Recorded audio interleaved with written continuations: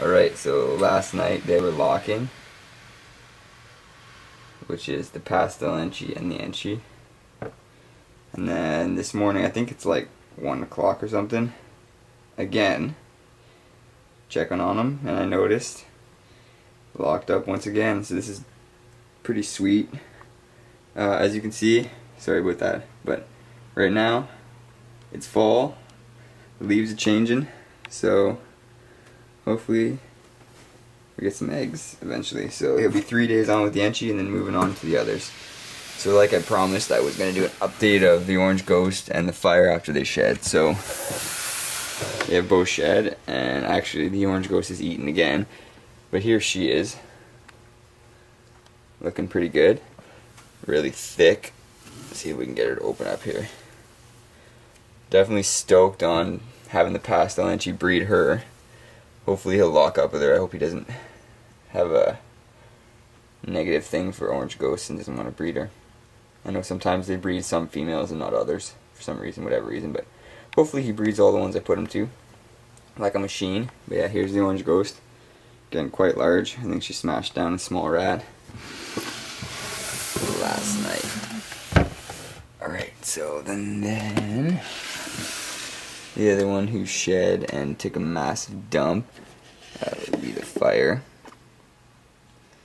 I had to do some search and rescue on his head, which had quite a bit of stuck shed on. So I had to get that all off. But yeah, there's the fire. Looking pretty good too, I have to say. But do say so myself. Not eating consistently, but I mean she just shed, so hopefully after we let a little bit of that rat get into the digestive system, she'll probably strike another medium one down, but still in the smaller tub. And definitely won't be breeding this year, but hopefully maybe next year. I don't know, she's creeping up on 1,000 grams, so hopefully. But anyway, thanks for watching, hope you enjoyed. Wish me luck. Out.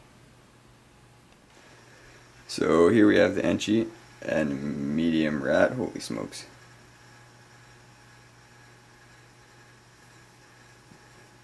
A little passive snatch there. We got some testes high in the air. Some testes high in the air. Sorry. Oops, spilled water everywhere. Damn it, Bobby. Anyway, that little bit of excitement there. Oh god. Alright, so there's the enchi female, who's obviously not gravid because now she's eating, which kind of is a big bummer, but I mean, hey, it's all good, at least she's eating, so hopefully she'll be back with some videos, and I hope you enjoyed. Testes in the air! So here's the big enchi girl taking down that medium-sized rat. It's pretty decent because she wasn't eating. I thought she might have been gravid, but apparently not, because she's back on the food, which isn't bad because I thought about it, and that way she'll get bigger for, I guess, I'm not sure when to start pairing, so if anybody in Canada, Northern Ontario particularly, knows when a decent time to start pairing would be, just write in the comments below, let me know what you guys want to see. Thumbs up would be great, and maybe I'll start making videos on a more regular basis. And yeah, it's been really busy with school. It's my 4th year, so university, so I'm pretty busy with schoolwork, presentations, and whatnot, so try my best to make as many videos as I can. Keep it fresh.